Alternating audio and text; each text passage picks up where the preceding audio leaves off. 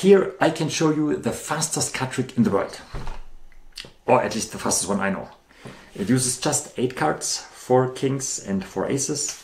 Usually those cards should be signed by a spectator. As I'm alone here in the void, I guess you have to imagine that part.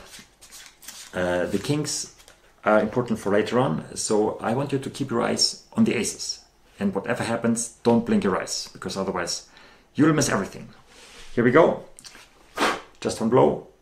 Aces turn into kings. While here on the table we already have all 4 aces. Now I realized this was already pretty fast, but actually this was just warming up. Because I'm going to repeat the whole thing, but this time a little bit more complicated. I'll leave the aces together, but the kings I will put into 4 different positions. One goes into my right outer pocket, number 2 into my inside pocket, and the other 2 accordingly on my left side. One into the outer pocket and the last one up here.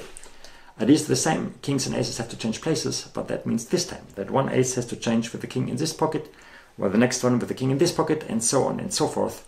So you see, it's quite a bit more complicated. Nevertheless, I try to do it as quickly as before. Here we go, just one blow. Here we have all 4 kings again. Why in my pockets? Now, actually, we have already all 4 aces. And that is the fastest card trick I know.